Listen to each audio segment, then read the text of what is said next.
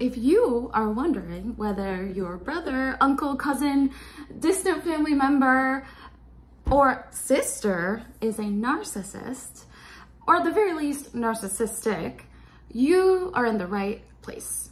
I'm sort of an expert by experience, and here I can go over some personal examples, and maybe my story can help you understand your relationship with your siblings. And let me be clear, these examples are not about any one person in my family specifically, but rather a compilation of people that I've known that can clearly illustrate what to look for in a narcissistic sibling or family member. Quick disclaimer, I'm not saying that I'm perfect. I'm not saying that I was perfect. I've probably made narcissistic mistakes too, as I was learning and growing. But in this video, I'm simply trying to bring attention to and identify the signs and problems of having a narcissistic sibling, because that goes a little beyond not being the perfect sibling or family member. And it goes beyond learning your lesson, because they never learn. So this can be a constant point of conflict and stress that can actually cause permanent damage or even completely break a relationship in a family. So number one, they claim that you never did anything at all for them, so they don't owe you a thing. Now, I'm not saying I'm in the habit of telling anyone that they owe me anything in this life, but this is something that this family member in particular would often use as an excuse whenever I asked them for favors. She or he would say, "You never do anything for me, so why should I do this for you?" First of all, that's like assuming that our whole relationship is transactional. So the only things we do is, you know, you do something for me, I do something for you. But even if that concern was valid and they really thought that somehow like I never been there for her or never done anything for them, that was just not true. Like, after growing up with somebody for so long and just knowing them your entire life, there's no way you could never do anything nice for them. So I realized it's not normal for someone in your family to have like no recollection whatsoever of anything positive that happened between you two and only remember the mistakes that you made. And I feel like they do this for a very specific purpose, to manipulate you into feeling guilty and continuing to do nice things over and over for them no matter what, to kind of prove that, hey, you are a good person and you do things for them. And you know what? Were there more things that I could have done? Sure. Were there bad things that I did? Sure. And I remember them because I did make mistakes, like I said, and I felt horrible about them. And I apologized over and over. And most importantly, I changed my behavior since then. But again, it's weird for somebody to only recall the mistakes and the bad things you've done. Number two, and this is a big one, the family member or sister consistently demeans you, puts you down, or tries to make herself feel better than you. And this typically comes from a narcissist's fragile self-esteem, because they do have a very insecure self-esteem, believe it or not.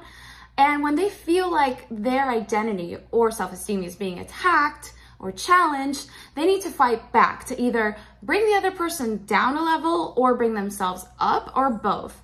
And a clear example of this was when I for example, was casually seeing someone in college. We were talking, as they say, and then I decided to go on a cruise with this family member. And I want to be clear that like the college guy and I were just talking, like nothing was official at this point. We were not exclusive yet. So I went on the cruise and I kissed the guy. I kissed a random guy. It happened. And then when we came back, my sister told the guy that I was seeing that I had kissed someone and that apparently I cheated. Like, that was cheating. And it just was really unnecessary to say. It wasn't any of their business, and it just made me look bad. So, I mean, my theory is that this person was jealous in some way of the attention that I was getting from both guys, and they just had to ruin this for me to put me down. But again, it was just an attempt to like bring me down a level. And to this day, this particular family member continues to say demeaning comments here and there, maybe not to this extent of putting me down, but if I share an accomplishment or say something cool that I did recently, like I went to the park, I don't know, their response would be something like, that's cool, I guess, but you could also do this, and like suggest a better example, or suggest a better thing to do. Like it's just, they have to one-up you somehow. Number 3, they have very low empathy for everyone else but themselves. Another personal example of my college days, when I went to visit this family member by bus, I told her that my boyfriend at the time was coming with me, but he was going to be with his friends, and I was going to be staying with my sister, or them, and she was fine with this. But then we started hanging out with her or their best friend, and the best friend and I started joking around. We were just messing with her, as people do who love you. They tease you sometimes. And we were laughing at the funniest things. We were just saying that this person was very like, they just very intense, that they need to take it down a level, take it down a notch. But that's it, nothing offensive. And since this was the person's best friend, the sister's best friend, I thought, well, it can't be that bad what we're saying, since her best friend is laughing too. And then she got really offended. I just remember her getting up and leaving and calling somebody else in the family and saying that I was talking bad about her and that I was being a horrible person. So she kicked me out of her apartment for the night when I went to visit her. And by the way, like I went to visit her by bus, not by car. I couldn't just drive back, and I had no place to stay. Like there was no hotel, nothing. Just because there was like some football game and I couldn't get a room anywhere. So she really didn't care what happened to me, as long as like I was out of her sight, out of mind, and unable to attack her self-esteem. But thank God I was able to stay with my boyfriend that night and his random friends. Okay, this is a different angle. All right. Number 4, they don't really respect boundaries. So like no matter how old they get, they don't learn. So for instance, in my case, when I was getting married, and I wanted my wedding dress picture to be a secret. I wanted it to be private so it could be a surprise at my wedding. Also, if you've seen my other videos, then you know that I have some people in my life who tried to steal my whole identity. Watch narcissistic identity theft, because that's a real thing. And so I was scared of being copied. So what did my family member do? Or in this case, the sister? She or they sent a picture of my wedding dress to the exact person that I talked about on my other video, the narcissistic identity theft one. Yeah, who basically tried to hijack or steal my whole life and personality and made me feel really unsafe. This was a clear disrespect of my boundaries. Is that they will gaslight you constantly. So an example of this is like, for instance, if you're struggling with mental health issues like me, I've been told by certain family people that, you know, that I shouldn't take medication for mental health issues because, you know, like things like depression don't really exist. Everybody has depression. So in fact, depression can be beaten with just the right positive attitude. So gaslighting kind of ties into this one, number 6. Narcissists never take accountability, or very rarely at least. For example, even if this family member or sister is a narcissist and they really hurt you, they really hurt your feelings, you're not gonna get like a real apology or acknowledgement of what even happened. So the most that I got was basically that person telling me what I was hurt about didn't happen the way I remember it, which is gaslighting. But also if my feelings were hurt, like if my feelings happen to be hurt about that still, it's over now. So I just need to let it go and get over it because I was basically overreacting. So that's the closest that person has ever come to saying sorry or saying that they did something wrong, is basically, quote, if I did something to hurt your feelings, you need to get over it by now. And finally, number 7. I can't hold up both my hands because I'm holding my phone with the other one.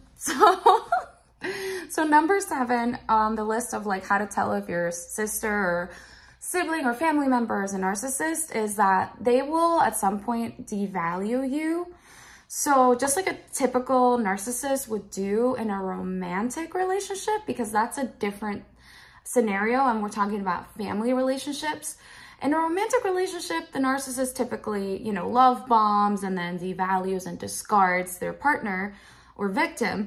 But, and then here love bombing, if you don't know, it means showing you constant love and attention to make you feel really good about yourself. And then later they devalue you and then they dump you. And they do this in theory to get narcissistic supply and feel good about themselves.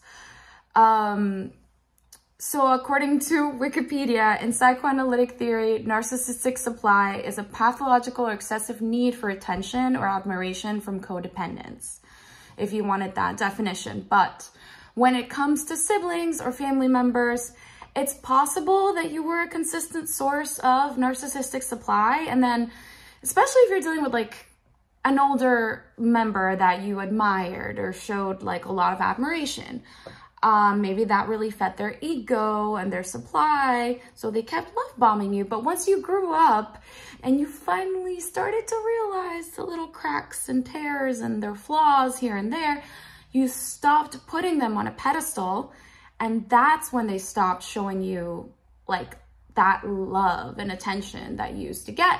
So they started devaluing you. What can that look like in a family unit? Well, because they're not your romantic partner, right? They're your family. Well, it can look like forgetting to invite you to family gatherings or events, forgetting to include you in like family photo shoots or pictures or stuff like that. Ignoring you, ignoring your messages, avoiding you at events, just not treating you the same as before. Like you can tell that something's different, that they are kind of mad at you, but they don't know why, or they can't tell you why. And honestly, sometimes even the very things that they loved about you in the love bombing phase are the things that they'll criticize about you now when they're devaluing you. And so, like, for example, in my experience, I had a family member tell me that they admired me for being so innocent and nice, but then they told me that actually they don't like that I'm innocent because that's kind of immature. So those are the top 7 things that I have learned personally by dealing with a lot of narcissistic people that you can find in somebody who is not a partner, especially as like a family member. So hopefully these clear and vivid stories can help you determine whether your brother, uncle, family member, distant cousin, or sister is a narcissist. And I will cite the sources that I used in my video below. Also the link to my other video about narcissists, you should check it out, about narcissistic identity theft. Thanks for watching.